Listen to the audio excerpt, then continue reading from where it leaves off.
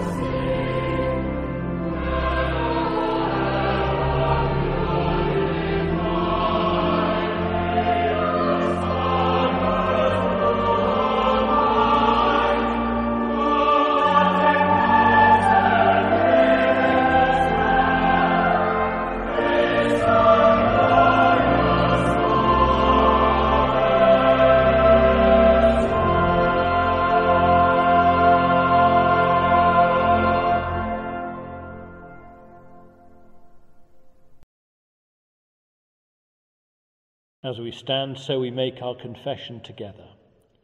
Almighty God, to whom all hearts are open, all desires known, and from whom no secrets are hidden, cleanse the thoughts of our hearts by the inspiration of your Holy Spirit, that we may perfectly love you and worthily magnify your holy name, through Christ our Lord.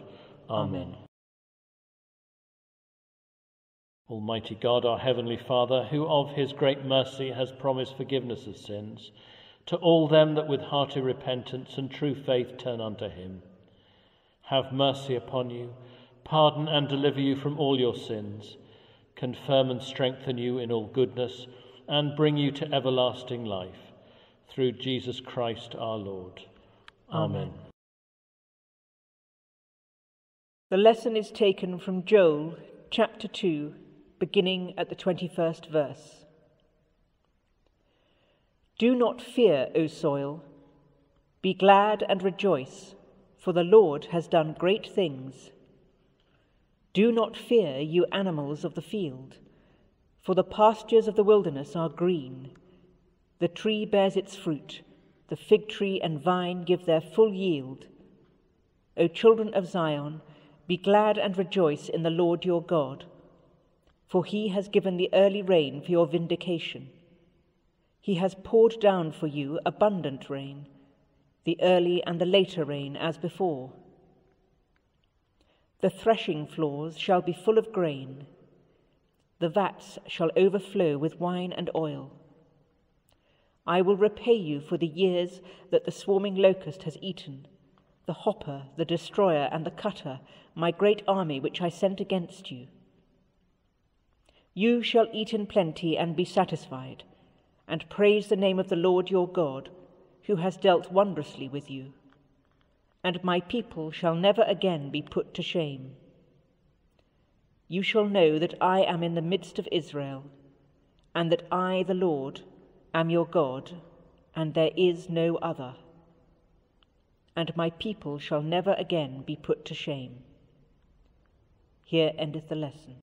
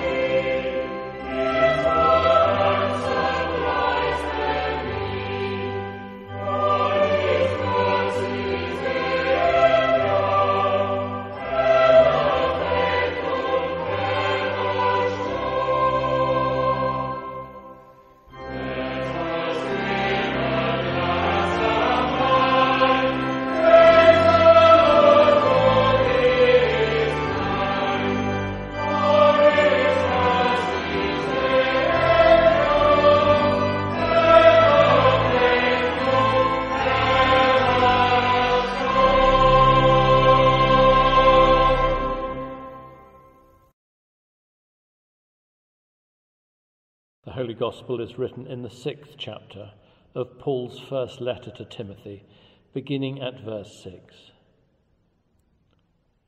Of course there is great gain in godliness combined with contentment, for we brought nothing into the world, so that we can take nothing out of it. But if we have food and clothing, we will be content with these. But those who want to be rich fall into temptation, and are trapped by many senseless and harmful desires that plunge people into ruin and destruction. For the love of money is the root of all kinds of evil, and in their eagerness to be rich, some have wandered away from the faith and pierced themselves with many pains. This is the gospel of the Lord. Praise be to thee, O Christ. we say the creed together. We believe and trust in God, the Father who made the world. We believe and trust in his Son, Jesus Christ, who redeemed the world. We believe and trust in the Holy Spirit, who gives life to the people of God. Amen. And may I speak in the name of the Father, and of the Son, and of the Holy Ghost. Amen. A few weeks ago I went fishing on the River Tyne.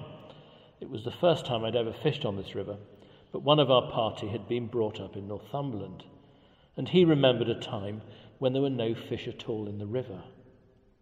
40 years ago the river was so polluted that there were no salmon, sea trout or even brown trout.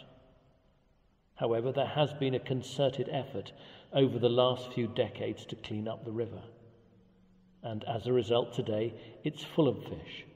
And one of our group was lucky enough to catch a beautiful salmon on our first day. Indeed, we saw lots of salmon throughout the week. Unfortunately, however, we've not just polluted our rivers, but we have polluted the whole planet as well. The Prime Minister said last week, we are doing such irreversible damage that before long we will have made this beautiful planet effectively uninhabitable, not just for us, but for many other species. He warned that it was time for humanity to grow up. But Boris Johnson was just reiterating something that many had been saying for some time. Our most distinguished naturalist, David Attenborough, said, if we have not taken dramatic action within the next decade, we could face irreversible damage to the natural world. The youngest commentator, Greta Thunberg, has been saying something very similar for some considerable time. She said, time is much shorter than we think. Failure means disaster. The changes required are enormous, and we must all contribute in every part of our daily life, especially us in the rich countries where no nation is doing nearly enough. She went on to point out, we use 100 million barrels of oil every day. There are no politics to change that. There are no rules to keep that oil in the ground. So we can't save the world by playing by the rules, because the rules have to be changed. Everything needs to change. Mark those words, everything needs to change. And unless immediate action is taken in this climate crisis, it will have grave implications for us all. So often I find that the words of the youngest commentator seem to speak the most clearly and most loudly. After all, she, Greta, is going to be the beneficiary, if that is the right word, of all our actions or lack of them. What we do affects our children, grandchildren and great-grandchildren. Some of them are here in church this morning. But she poses the fundamental question to all of us today. What are we going to do to contribute in every part of our daily life? Great question. We need to examine every part of our lives. Let's think first about travel. Why do we need to fly at all? Why do we need to fly abroad? Should we fly just for leisure and not for business? Why not use Zoom instead? What car do we drive? If we drive petrol or diesel cars, when are we going to change them? And think about heating. How do we heat our houses? I see lorries going up and down the Yorkshire Dales, filling up oil tanks, and think that this is ridiculous. If we use fossil fuel, when are we going to stop and use electricity instead and invest in renewables such as solar energy? And then our food. What food do we eat? Like so many of my generation, we have 2 children who are now vegetarians on environmental grounds. How can we reduce our consumption of meat? And what about the carbon footprint of our food? Is it really sensible to be transporting meat from Australia and New Zealand? It makes no environmental sense at all to transport a lamb chop 8,000 miles across the planet. But for the sake of yet more profit, we seek trade deals at ever greater distances. But what profit is it to anyone if we destroy our children's planet when we do so? And what about incidentals, all those items in our lives that are quite frankly unnecessary, but with environmental cost? I'm a great fan of Dragon's Den, and Deborah Meaden, if you know her, made a public pledge last year not to buy any new clothes, shoes or handbags for 12 months. As she put it, I've been thinking about our national obsession with consumerism for some time, she said. I'd also been contemplating all the clothes, bags and shoes in my dressing room, and I realised I had enough to last a lifetime without buying a single item. How many of us fit into that category of unnecessary waste? These are difficult decisions, but as Kermit the Frog famously said, it's not easy being green. Today is Harvest Festival, when we give thanks to God for all the world produces and for giving us all enough to eat. But the big message to take away from today is that we need urgent climate change action, or our crops will fail in the future. It is time to grow up. Everything needs to change. But the story of my fishing chip should be an inspiration for all of us. 40 years ago, the River Tyne was so polluted that there were no fish at all. However, by taking action to clean it up today, it thrives again once more. It may not be easy being green, but it can be done. Amen.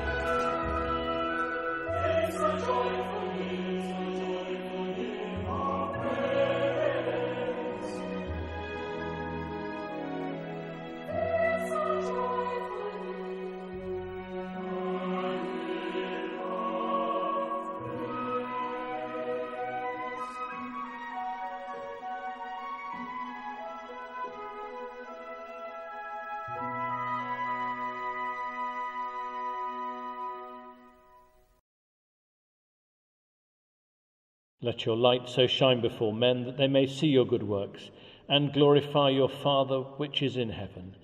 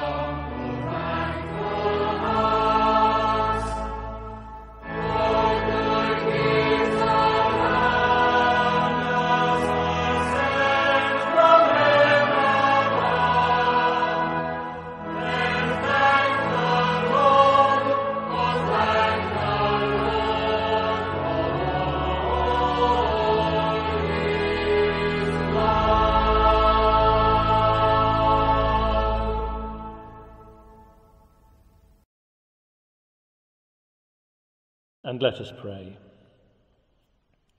Generous God, at this harvest time we thank you for all the good things you give us. As we thank you for our food, we remember all those who do not have enough for even one proper meal each day. We pray for the homeless and those who depend on the charity of others. We pray for the work of the local food banks, providing food for those in need. Help us to share the harvests of the world more fairly, so everyone can be fed and there will be no more hunger. Lord of the harvest, hear our prayer. Lord, at this harvest time we thank you for the hard work of all those who grow, protect and prepare our food, for the shopkeepers, the transport delivery drivers, the processors and the farmers. Bless all those, Lord, who do not earn a fair day's pay for their hard work, both at home and abroad. Help us to buy local produce and fairly traded goods wherever we can, so that everyone can work with dignity and poverty will be no more. Lord of the harvest, hear our prayer.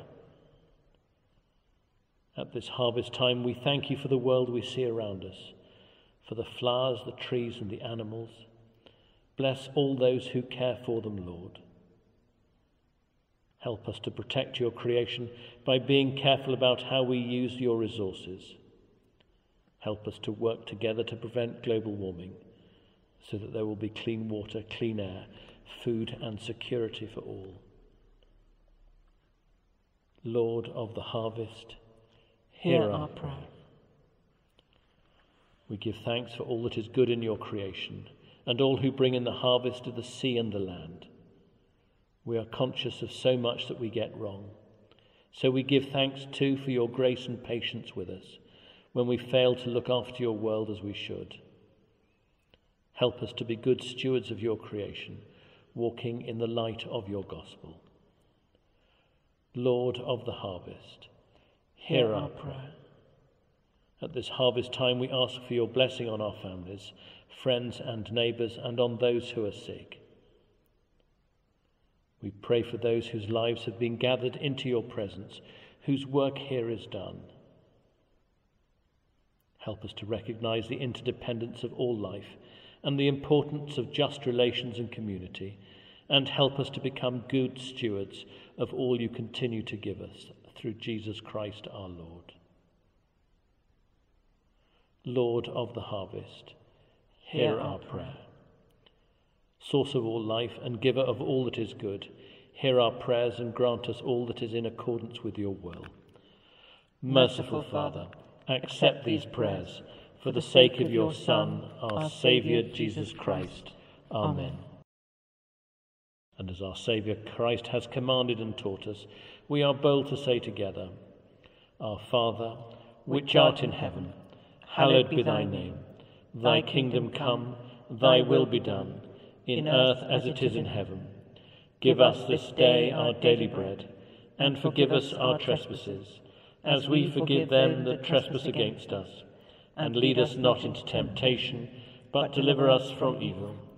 For thine is the kingdom, the power, and the glory, for ever and ever.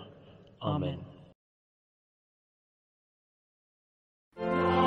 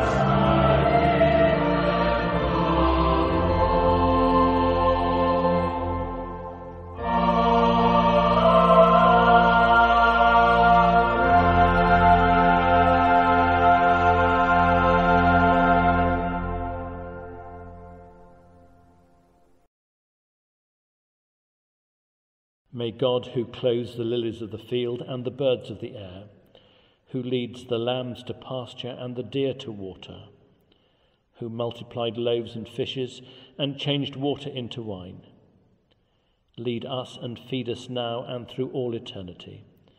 And the blessing of God, Father, Son, and Holy Spirit be with you now and forevermore. Amen. Amen.